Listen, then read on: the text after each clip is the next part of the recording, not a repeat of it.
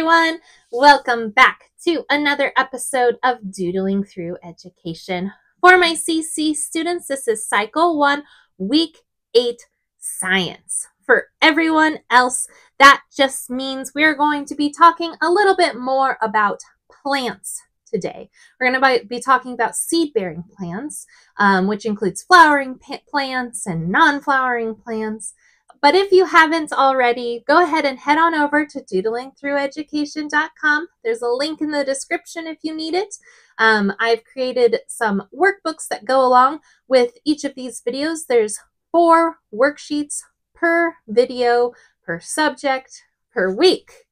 So if you haven't already, you can go ahead and buy those there.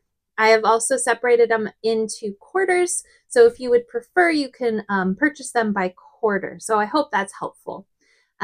Without further ado, let's start doodling.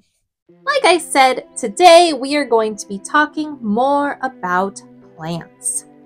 First, we're going to talk about some types of seed plants. And today, specifically, we're going to talk about monocots, dicots, and conifers. So monocots and dicots are the 2 major types of flowering plants. Now, did you notice when looking at these words that they start with mono and di? Well, this means 1 and 2, and they refer to how many cotyledons the plant's seed contains. So what are cotyledons? Well, they are these structures that provide energy and nutrients to a young plant. A cotyledon is a part of the seed that will grow into the first leaves of the plant. So what do that mono and di part refer to? Well, mono means 1, and monocots have only 1 cotyledon. And di means 2, so dicots have 2 cotyledons. So let's talk about some differences between monocots and dicots. Monocots can be identified by their flower parts. Flower parts of a monocot come in multiples of 3, whereas flowers of a dicot come in multiples of 4 or 5 petals. When looking at the leaves, monocot leaves have up and down veins that are parallel with each other, whereas dicot leaves have veins that are scattered amongst the leaf, or you can say that they are netted and they don't follow any type of recognizable pattern. Now, both of these types of plants are similar in that they both have vascular bundles. And vascular bundles are the veins of the plant, and their purpose is to carry nutrients and water up and down the stem or the trunk. Another difference arises when looking at the roots of these 2 different plants. Monocot roots have no main root and they are just dispersed, but dicot roots have a main root, which is also called a taproot, with other roots coming off of it. Some examples of monocots include lilies, orchids, and grasses, as well as large palm trees and climbing vines. Monocots are very important because they also include things like corn and wheat, as well as pineapples and bananas, and these are important staples of our food system. Now, some examples of some dicot plants include tomatoes, roses, coffee, apple trees, maple trees, and even peas. And these are also important plants, but you can see how they all serve different purposes. Now, we're going to talk about non-flowering types of seed plants, and this would be conifers.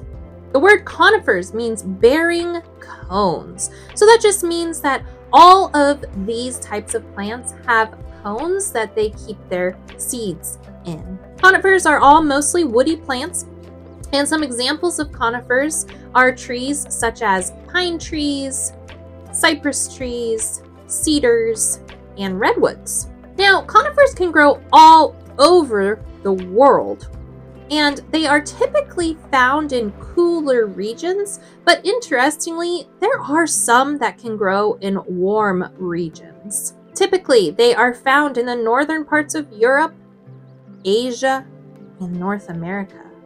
But, like I said, the ones that can grow in warm regions can be found in the tropical rainforests of Asia and Australia and even Africa. Conifers can range from being very tiny, low-lying shrubs to the redwoods in California, which are very, very tall trees. Now, let's talk about their leaves. Their leaves don't look like leaves, they look like needles, but some of them have different shapes like scales or even wedges. These leaves or needles have a waxy coating that helps them to keep from losing water during periods of drought. Most conifers have pretty shallow roots, but even though they are shallow roots, they typically have a root system that stretches out quite wide. Now, instead of growing fruit or flowers, they grow these cones. Now, most conifers' cones are an oval type shape with scales on the outside of it, and they use these cones to reproduce. Wind carries pollen from some cones to other cones, and then seeds develop under the scales. And when the scales open, these seeds fall out, and the wind can then again carry these seeds to other places, or animals can carry these seeds to other places where the new conifers can grow. I mentioned the redwood trees in California, and they are not only some of the tallest conifers in the world, some of the tallest trees in the world. Some redwoods are taller than 360 feet. There are also giant sequoia trees in California, and these are the heaviest conifers. They can weigh up to 4 million pounds. Then there are also some of the oldest conifers on Earth, and these would be the bristlecone pines. It's not unusual for them to live to be 3,000 to 4,000 years old. And they also grow in California, but their range can also spread a bit into Nevada. So as you can see, God created all the seed-bearing plants on this world, and He created them all to be adapted to their own specific environments so that they can reproduce. And in all, creation glorifies Him. And so we should remember to do the same. And that's all we have for today. Be sure to do your homework, do those 4 pages that are found in the Doodling Through Education workbooks. You have some matching and some comparison between these different types of plants this week. And remember to be kind, follow God's will, and take care. Bye.